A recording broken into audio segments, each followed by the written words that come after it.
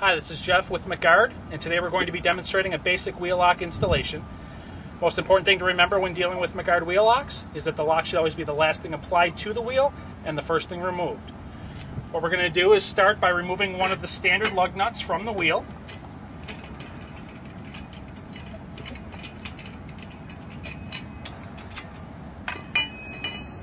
Next, we're going to take the lock, just install it by hand, and snug it up to the wheel.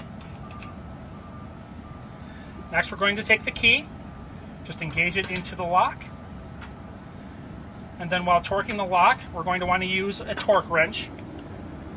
In the case of this vehicle, we recommend the torque setting of the original equipment manufacturer.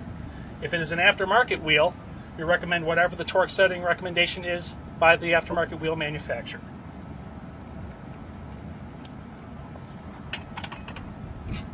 And that's it.